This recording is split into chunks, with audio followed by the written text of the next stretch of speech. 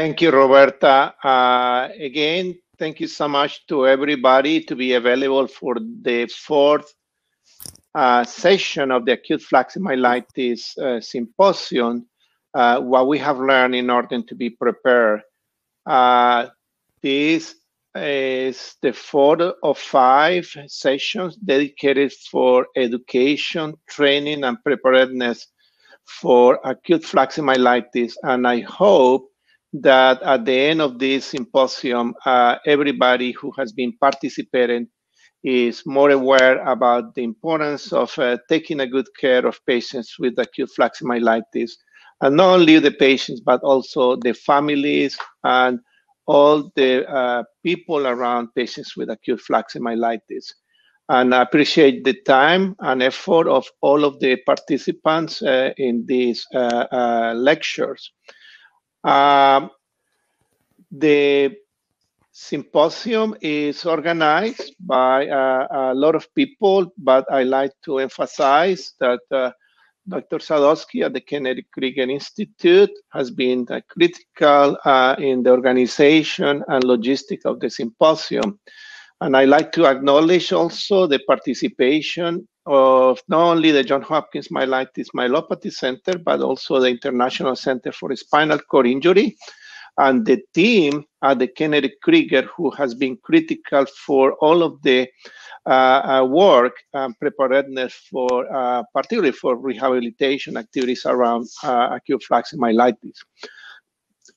It's very important to emphasize as well that the acute flaximyelitis working group that is comprised by many colleagues around the country and Canada are very key for all of the educational activities that we have around acute flaximyelitis. And I like to acknowledge our colleagues about at the Children's National Center in DC, who have been participating in the organization of the symposium. And very importantly, the contribution from and support by the Barr McLean Fund for Neuroimmunology Research.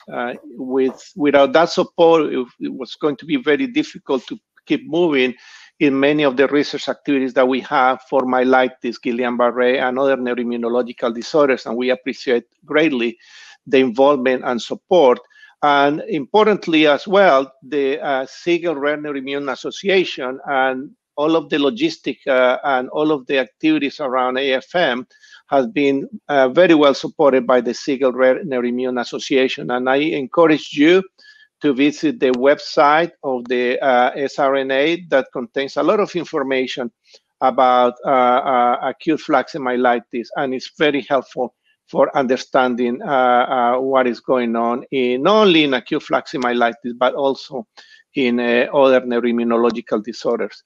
I like to emphasize Roberta. This is Roberta during our first symposium and last virtual symposium. She was very worried about how things were going and the technical difficulties. So Roberta and Andrea have been critical for helping us with the logistic of this symposium, and we really appreciate their effort. Again, the acute flaximyelitis group has representation in many areas of the country, not only for clinical activities, but also for rehabilitation efforts and for basic science research. So I will encourage you to get in contact with members of the acute flaximyelitis in different areas of the country. It's a very important activity for all of us to generate consensus and be prepared for all of these activities around AFM. Today is our fourth symposium. It's going to be focused on management of long-term consequence. It's dedicated to rehabilitation and long-term management.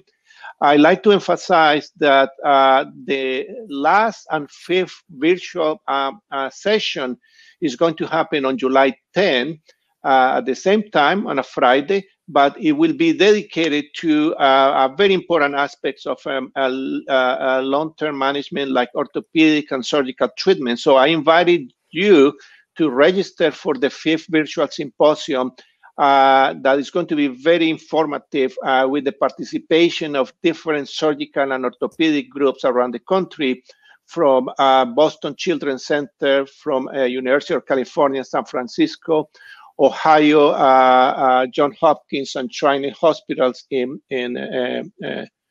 Philadelphia, and members of the Acute Flaccid Myelitis Association. So I encourage you to participate in that last and fifth virtual symposium.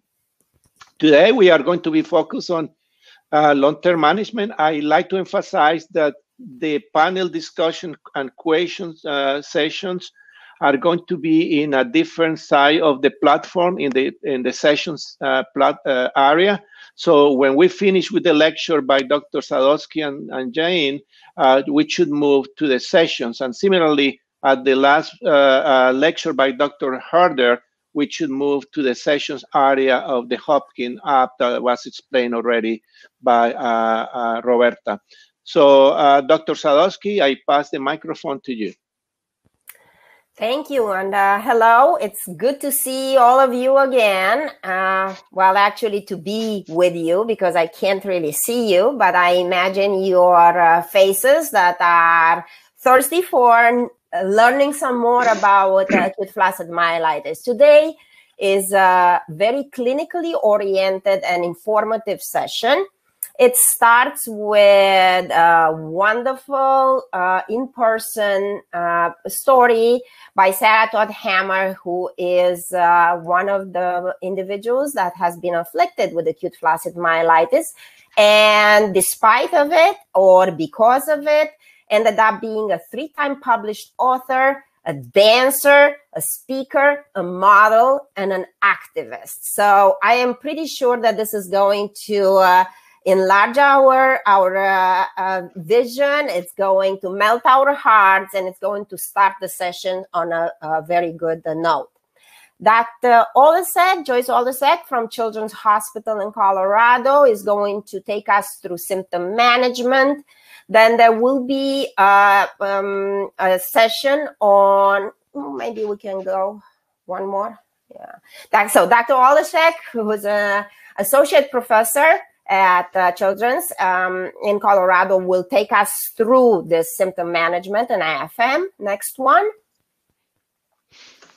Dr. Michelle Malacosta and Kofi Annan from Kennedy Krieger and Johns Hopkins will take us through respiratory management in children, not in the acute stage, because we've heard about that in session 2, but we are moving through the subacute management and then long-term. So they are going to speak onto details of respiratory management and weaning off the ventilator utilizing innovative techniques.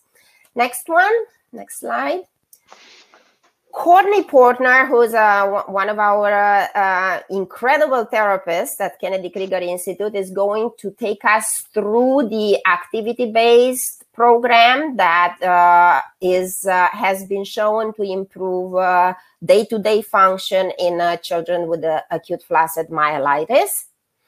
And she's going to set up the stage for a program that actually is continued lifelong, or as long as the neurologic deficit persists and requires management. Next slide.